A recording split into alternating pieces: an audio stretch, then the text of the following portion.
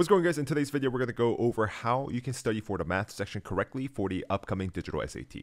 And before we start, there's a lot of confusion on this. The digital SAT only starts for international students starting March of 2023. For people in the US, it's not going to start until the March of 2024. And because the digital SAT is so new, there's a lot of confusion on how to study for it. And for me personally, I focused on the math section, so I did some research on it, took the 4 official practice exams from the official College Board website. And the good news is that there's not much of a difference, but there are a few key nuances you want to be aware of. So with that all being said, let's get straight into it. So the first thing you need to know is that the 96% of the exam is actually staying the same. Whether it be digital or paper, the content that's going to be tested on the exam is going to stay the same. And the reason I say 96% is because there are 25 concepts that are tested on the SAT. If you've been following me for a while, I have made this little list of all the concepts that you need to know for the SAT in order. And of these 25 concepts, only one of them are going away, and that is complex numbers. And that's going to be concept number 15 on the list. Remember those questions with i's in it or radical with a negative number on the inside? Those are complex numbers, and they are actually not going to be tested on the digital SAT anymore, which is kind of sad news because I personally like those, and my students also did too, because they are such an easy SAT score boosters. There were only like 2 things you need to know, and if you know these 2 things, you'll never miss complex number questions again.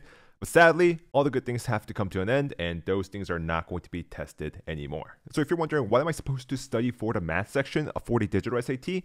It's the exact same thing that you've been studying for the paper SAT, just without the complex numbers. And the second thing you need to know are going to be these new types of questions. So content-wise, we know that these questions are all staying the same. Of the 25 concepts, 24 are going to stay the same. There's no new concept that you need to know, but there's going to be new variations of these 24 concepts. What I mean by that is, if you look at this exponent question, you probably have seen something similar to this before on the paper SAT. This question is testing you on converting fractional exponents into radicals, and that was on the paper SAT for the longest time. However, this is going to be the new variation of the existing concept for the digital SAT. For you to solve this question, you have to actually multiply the exponent of the original expression by 11 over 11. And that's how you get to the answer. And that was something that was never done on the paper SAT. You couldn't even think of that. And if you think you got the answer, leave it in the comment section down below. So the main takeaway here is the concept itself of fractional and radical exponents are staying the same.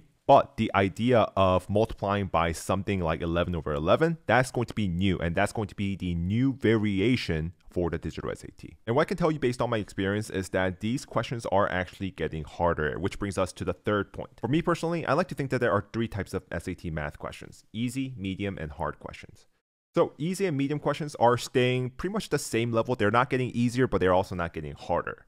However, the hard questions, the last category, these questions are essentially a little bit getting tiny bit exponentially harder than how it was on the paper SAT. That could be due to the fact that calculator is now allowed on both of the math sections. But the thing is, numbers are getting bigger and the question itself is getting more complicated, and SAT is getting more creative with these concepts. A quick example on that is, remember the exponent question?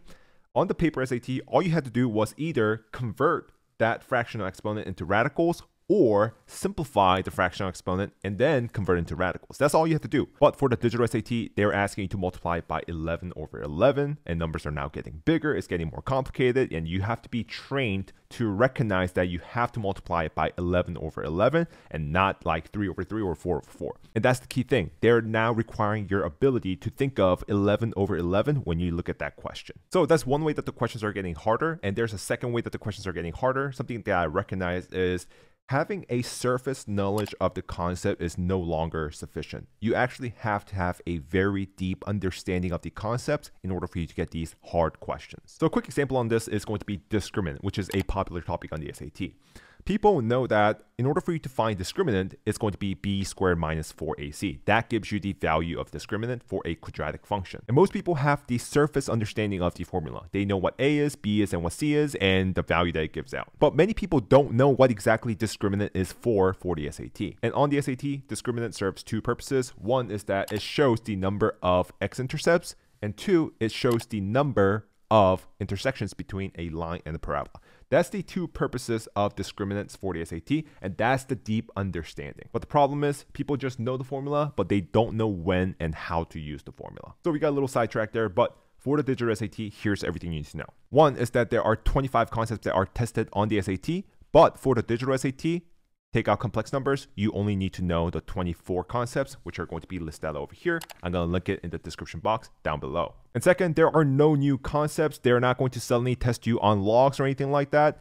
However, they're going to test you on new variations of the existing 24 concepts. And with these new variations, these questions are getting harder. And in order for you to solve all of these questions and all the hard questions, you have to have a deep understanding of the concepts. Having a surface understanding of the concept might have gotten you through the paper SAT, but for the digital SAT, that's not going to cut it. If you don't have a deep understanding of the concept, then you're going to miss out on a lot of questions. So if there's one thing to keep in mind while you're studying for the math section, is that you have to have a deep understanding of the 24 concepts that are tested on the SAT. And that's going to be the only deciding factor on whether you hit your target score or not hit your target score. Keep on studying, keep on prepping. Let me know what you guys think, and I'll see you guys in the next video.